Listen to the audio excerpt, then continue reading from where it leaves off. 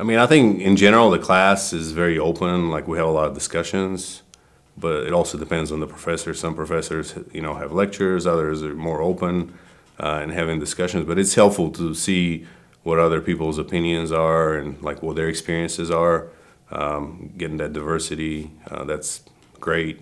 For me, since I'm not local here in Fayetteville, all the time I've had to remotely work on the group projects, and we've used technology to our advantage and have meetings online, and it's worked great.